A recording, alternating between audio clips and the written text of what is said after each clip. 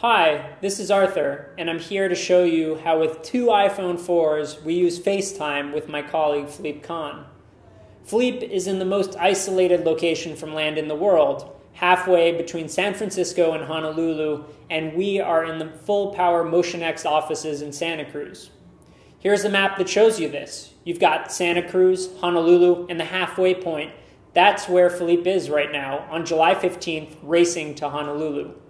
Note that there is no island or any land 1,000 miles around Philippe. So Philippe's going to call our colleague Pete here in the office to share the experience sailing Pegasus across the Pacific.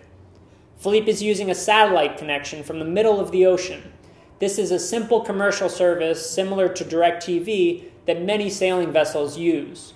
FaceTime works like magic. Hello? Hey Pete, so I'm dead smack in the middle of the Pacific here. You can see the tracks behind, and I can give you a tour of our boat. I mean, we're like the furthest point of land in the world, because if you draw a circle 1,000 miles in diameter around where we are, there's not a single piece of land, which means that there's no other place on Earth that's isolated. That's why the Hawaiian Islands were discovered so late by Captain Cook in 1760-something, as opposed to all of the other islands, because they were so isolated.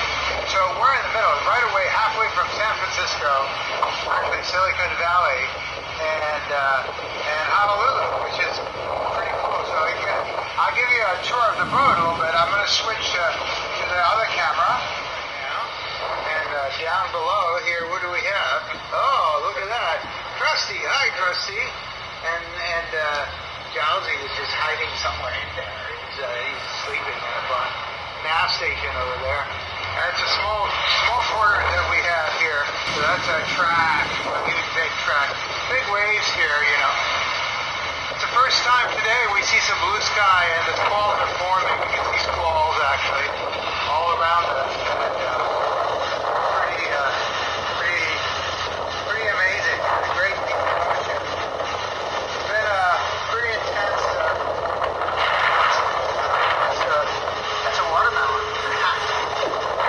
That's the emblem of the Pacific Cup, and you see there are two dolphins there.